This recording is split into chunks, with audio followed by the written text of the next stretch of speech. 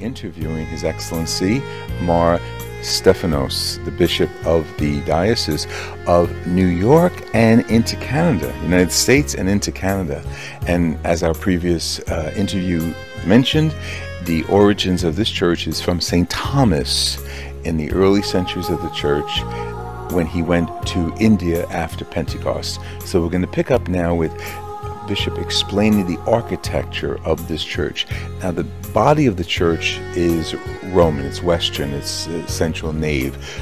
When the Syrian Malankaras came here and occupied this building, the architecture of the sanctuary changed, and that's where we are now with Bishop. Bishop, thank you very much again for inviting us here.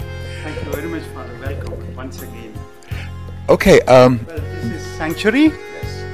And this sanctuary is almost the style of the Old Testament temple. So, but we have the New Testament images and symbols here. Altar represents the tomb of the Lord. So this is the altar, and always we put 13 candles on the altar. How many? 13. Center Jesus Christ, and 12 apostles. Is the Blessed Sacrament reserved here? There is in the tabernacle, Blessed Sacrament is used. This tabernacle is used for both Latin and the Syrian. We use the same bread. Yes, of course. So we share that. Yeah. Beautiful. Now, the Syro-Malankara architecture brought this in. Yeah. This is called the Holy of Holies, and always the altar is covered with this kind of coat.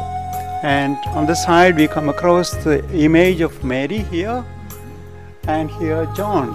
So always our Holy Eucharist Mass begins with the proclamation of prayer that Mary, who gave you birth, and John, who baptized you, shall be our intercessors.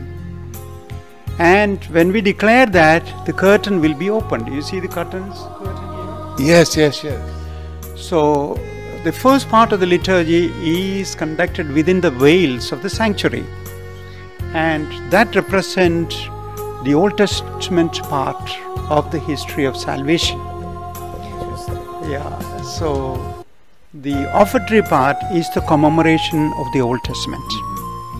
And when we start the liturgy, public ministry we call it, we open the veil and declare that Mary, who gave you birth, and John, who baptized you, shall be our intercessors.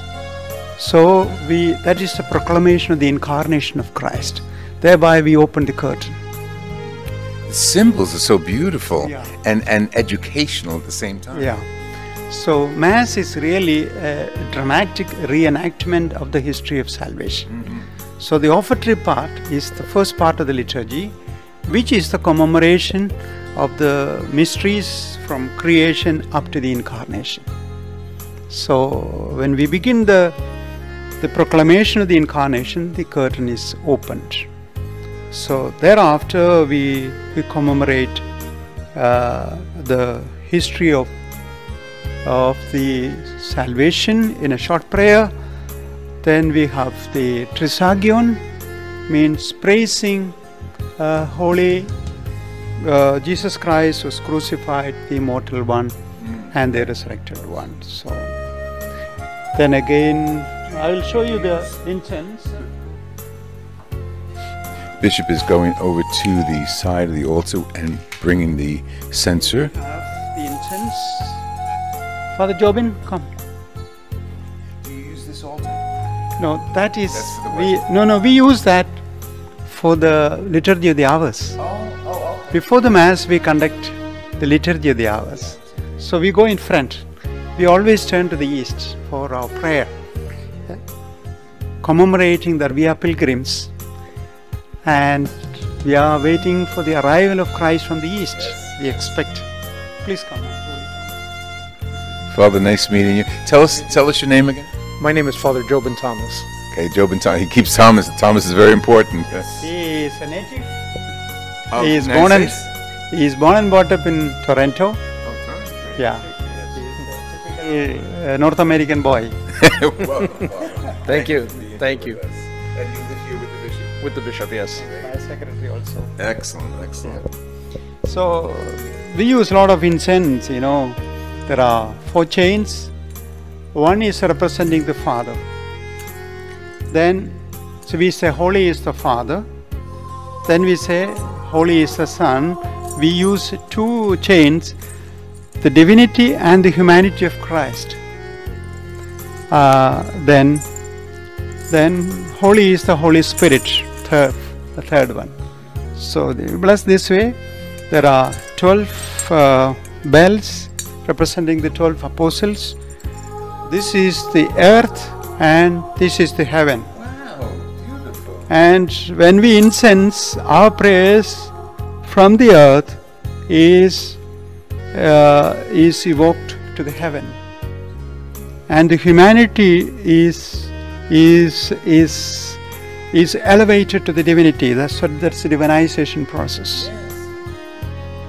So this is how. So we have a special service for the incensing.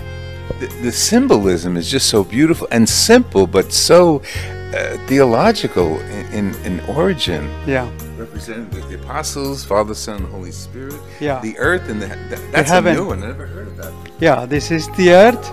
You know, you can say that there is a sinfulness, that is, the charcoal is there, Yes. sinfulness, and that is purified with the fire of the Holy Spirit, and that incense, that our prayers is elevated to the heavens.